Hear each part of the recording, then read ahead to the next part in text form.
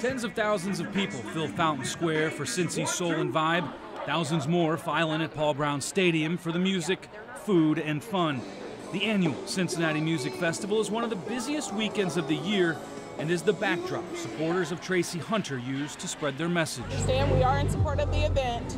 However, we want to make sure that people understand what's happening here in Cincinnati, the injustices. Supporters pass out flyers hoping to bring awareness to the city's visitor about the recently jailed Hunter and a Hamilton County court system they say is corrupt. Five African-American male black judges in Hamilton County have come to me and complained about the racism in the courthouse at Hamilton County. So it's not just about Judge Hunter, it's about a whole lot more people. But today, the focus is on Hunter.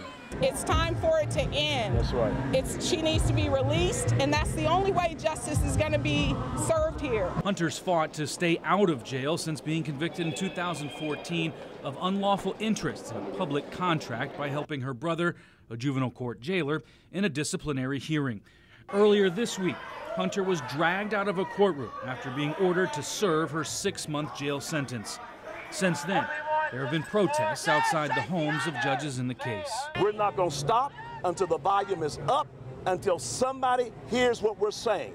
No white person that has done worse than what they've accused Judge Hunter of doing has ever been indicted and has ever gone to jail. On Fountain Square, Brad Underwood, Local 12 News.